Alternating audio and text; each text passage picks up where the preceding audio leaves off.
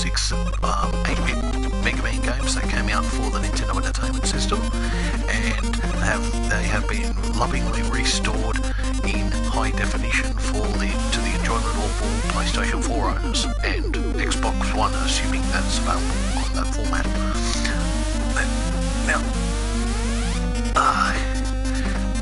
Now, as most of you would have already figured out by now with this, with some of the streams that I've already done, I've got a bit of a thing for retro games and games that inspire a bit of nostalgia, and Mega Man certainly fulfills that category. I remember playing the first Mega Man game when I was 10 years old, and I was really blown away by how much it was like Mario, but it had its very own distinct flavour and format. So this particular title is Mega Man. Oh, God damn it! Sorry. Yes, and what blew me away about Mega Man the first time was the fact that Mega Man had his own energy bar, as opposed to Mario, who only had to be hit twice before he lost a life, and the fact that every time you beat a boss, you were able to use their main weapon to your advantage, so that you could take on other bosses. Now, this particular title I'm playing is Mega Man 2, which is considered one of the best Mega Man games in the series, and I am playing the Quick Man stage, I think. And I just died. And one thing I love about the Mega Man Legacy Collection is that, aside from the fact that it's the first 6 Mega Man games, it's also got some fantastic collection of concept art and character designs, along with a database, so it can help you keep track of all the enemies you'll come across, as well as the bosses, and it gives you some tips as to the potential weaknesses that you'll be facing. But unfortunately, it reveals everything all in one hit, which I think is a bit of a downer, because I would have liked to have seen Capcom and Digital Science add some incentive to unlocking character art and concept art, because I think that would have given a bit more incentive for players to play the game. And I've just got a game over, and I'm not going to play that stage, so I'm going to play another one.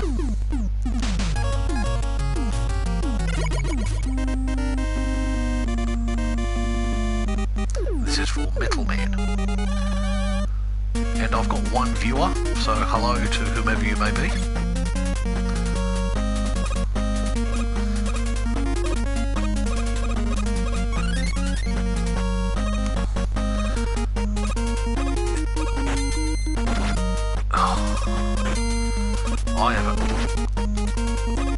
I've really forgotten how tough this series really is, which is okay.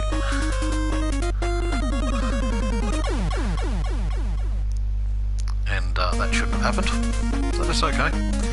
Yeah, I like the fact that for the Legacy Collection, Capcom chose to keep it in its original 8-bit style. I've got nothing against enhanced remakes, but I feel when a game does get an enhanced remake, it does lose some of the original charm that made it such an endearing title in the first place. So it's good to see Capcom going down the path of nostalgia for the Legacy Collection.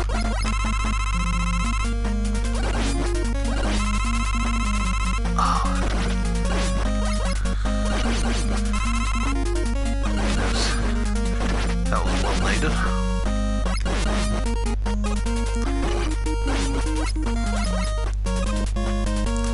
And also, one of the novel features of Mega Man when it first came out in 1987 was the fact that you could choose whichever order stages you wanted to do. which gave the game a bit of variety in the way you could approach it, but at the same time there was a bit of strategy involved in that you had to figure out, if you were able to figure out which robot buster was weak to which weapon, you could get through the game a lot faster, but by virtue of being able to pick the right robot buster first, so that you could use the best weapon.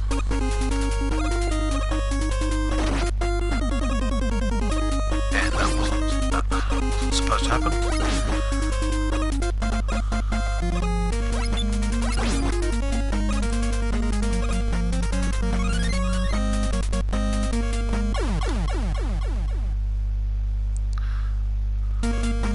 Have one review of it, now we've got no more viewers, which is okay.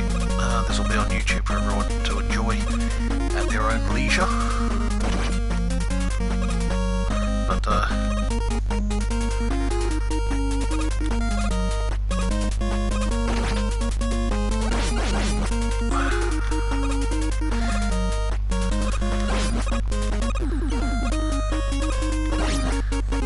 now, for those of you who may not be aware, in Mega Man 2 there are special energy tanks that you can find, that if you collect them, that it opens up special abilities that can be unlocked.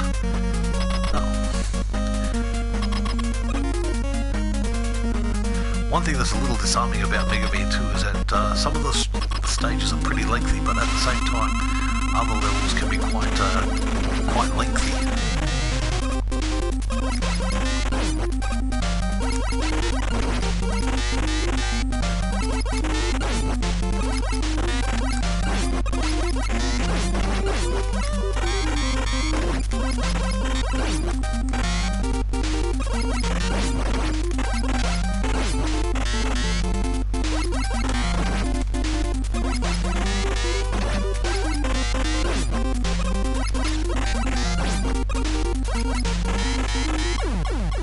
Oh man, okay.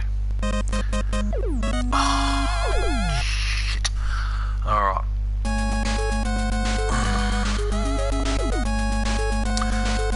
Also, one very interesting, one very useful feature is when you press on the pad, it gives you these options so you can save your game at whatever precise point in the game you want.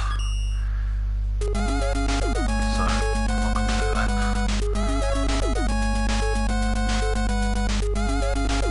Okay, so that was Mega Man. That was this. So this is Mega Man 2. So what I'm going to do is I'm going to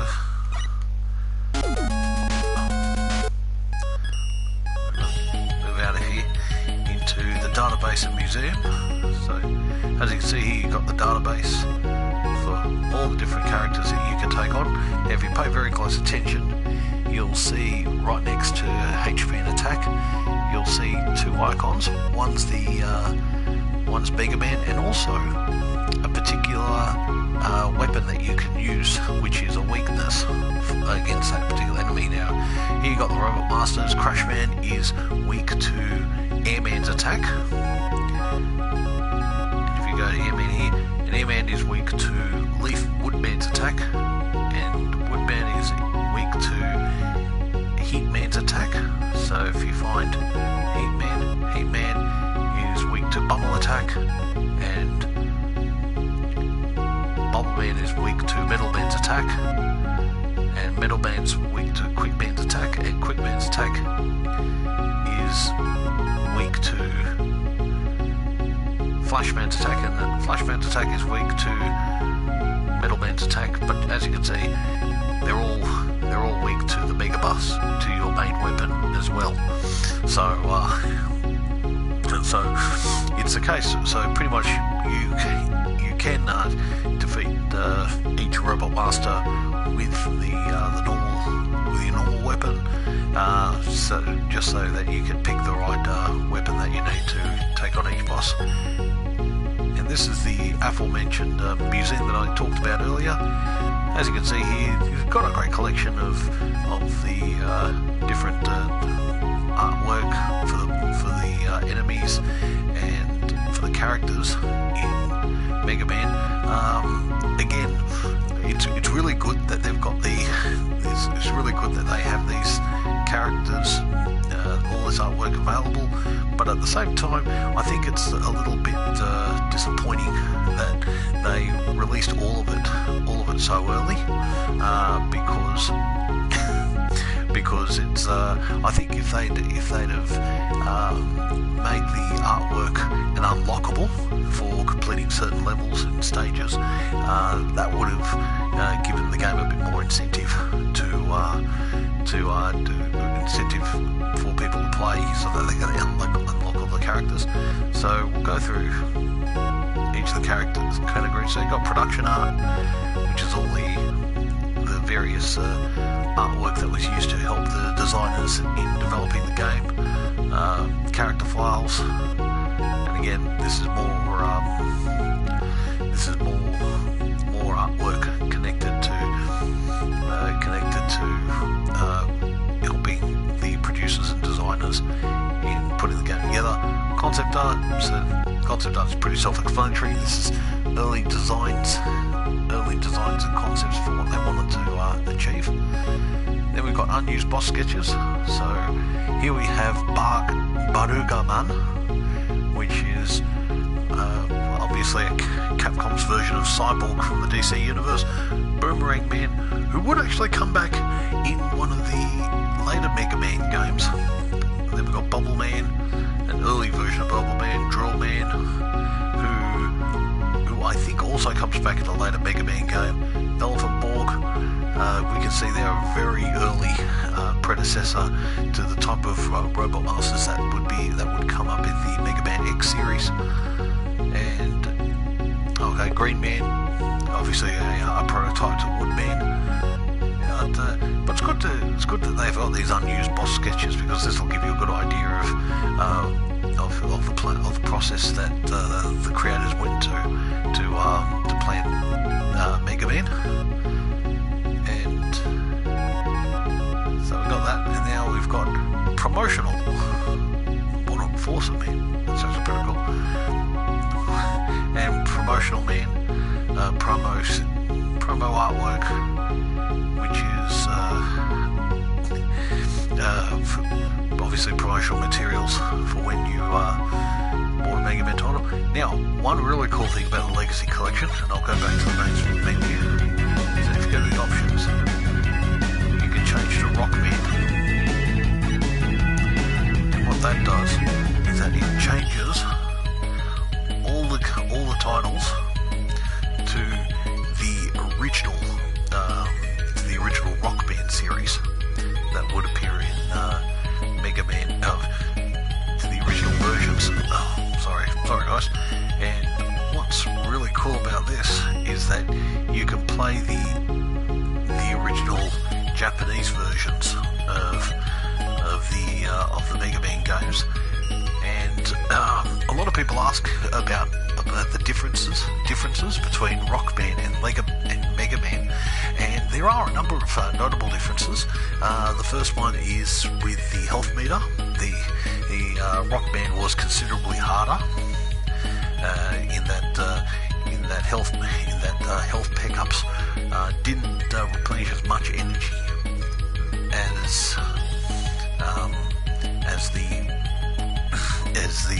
as Mega Man. Enemy placement was also different, and also the boss patterns were also quite notable. Now, one thing I do want to point out, and I really hope it's in here, they got more character files, concept art,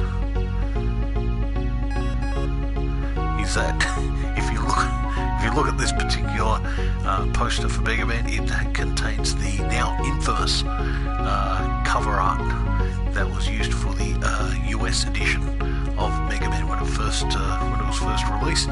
It's considered one of the worst covers in gaming history. And what we do, okay, now what do we now? Okay.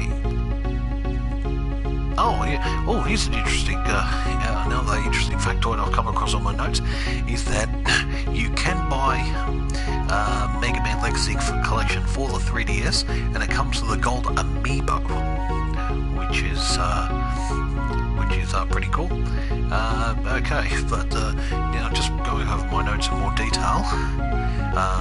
Now, some of the differences between playing Mega Man and Brak Man is that you've got enemy placement, there's differences in damage, items are located in different places.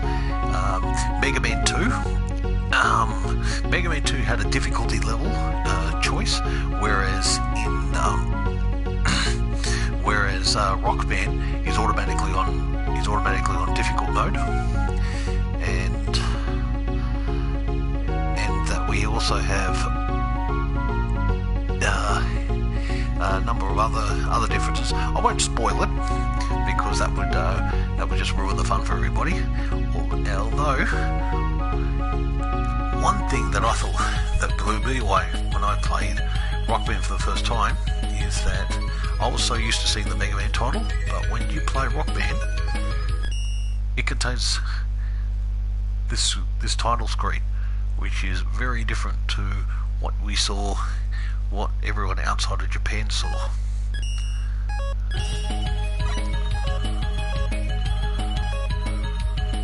Now these three games, so you see we've got Rock Band 4, 5 and 6.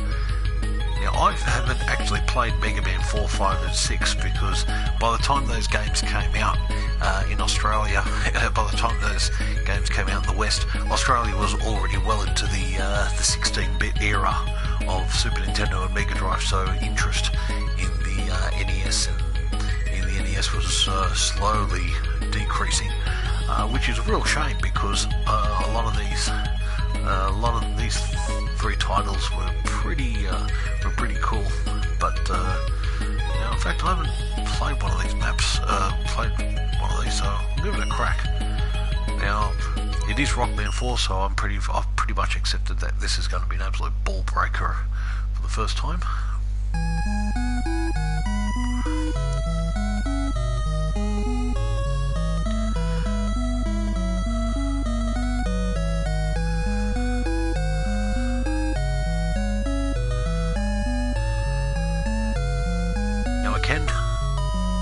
I can read some of this, but unfortunately this text is going a little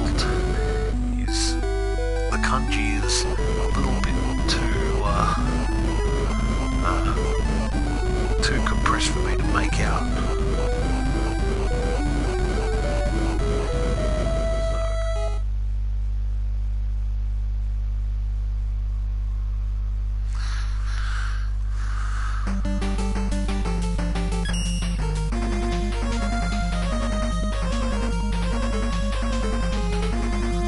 So there we go, we got Drill Man. Okay, so Drill Man, while it was an early concept in the first Mega Man, it did come back for Mega Man 4, so we'll give that a go.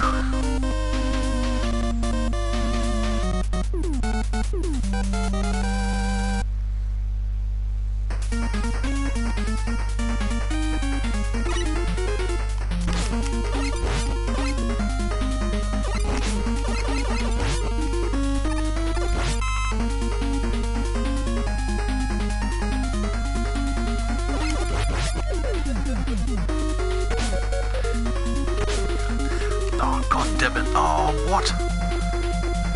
It moves a lot faster.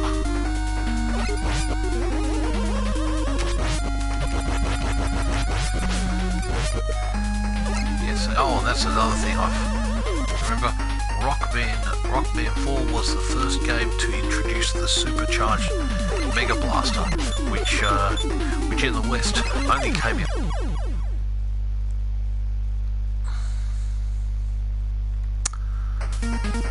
That happened. Well, let's give it another crack.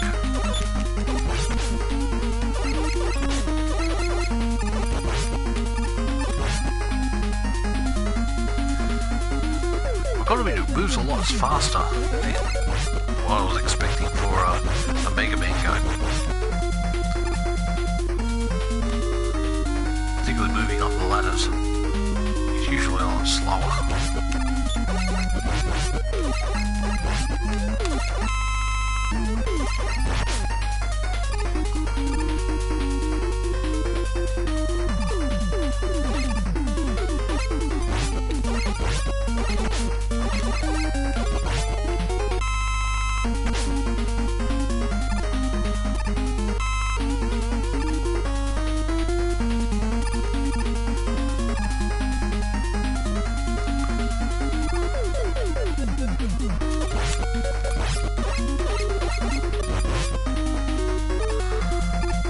idea? Yeah, why not?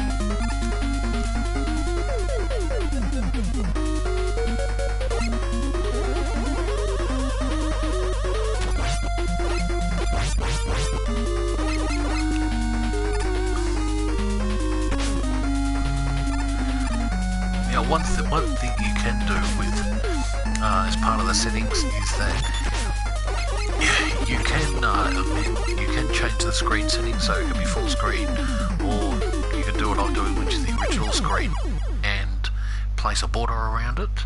Now this particular border is for Mega Man 4, and if you look to your right, you'll see the character Dr. Cossack, which was by this point designed to be a replacement, a new enemy to replace the famous Dr. Wily. But without giving away too many spoilers, we know that Dr. Wily has to be one of the most persistent bad guys in the video game world. I've got a feeling I could be on my last life here. And I am.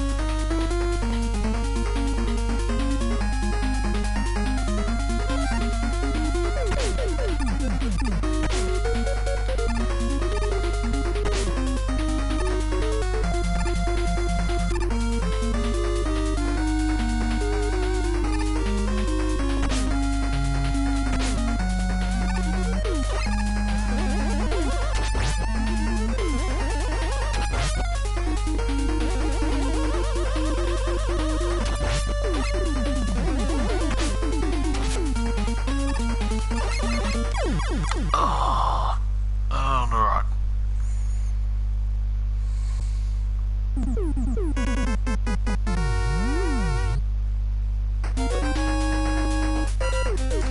Right, you know what? That's it. 23 minutes. I should have learned my lesson by now. Alright, well, that's the Mega Man Legacy Collection for you. I hope this video inspires you to relive some nostalgia from your childhood and give this game a go. It's for sale at the moment at the PSN for $11.95. It's normally double the price, so give it a go and be prepared to spend a few hours reliving your childhood. Okay, this is Henry for the VFA Kings, and take care.